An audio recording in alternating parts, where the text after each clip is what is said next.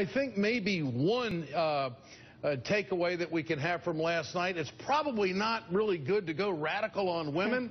Liz, how do you read the results from last night based on who and what Cuccinelli was all about?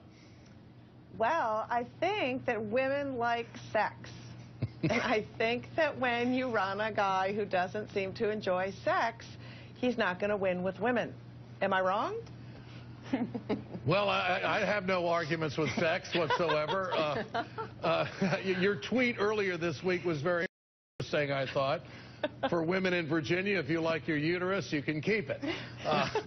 I mean, just the radical movement in Virginia was just so over the top. Right. Joan Walsh, how do you read it? Did the Republicans learn anything from this? I don't know if they've learned anything. You know, all we hear all day is how they practically won. They may as well have won because it wasn't a blowout for Terry McAuliffe like a couple of the polls said, you know, which is patently ridiculous. Anytime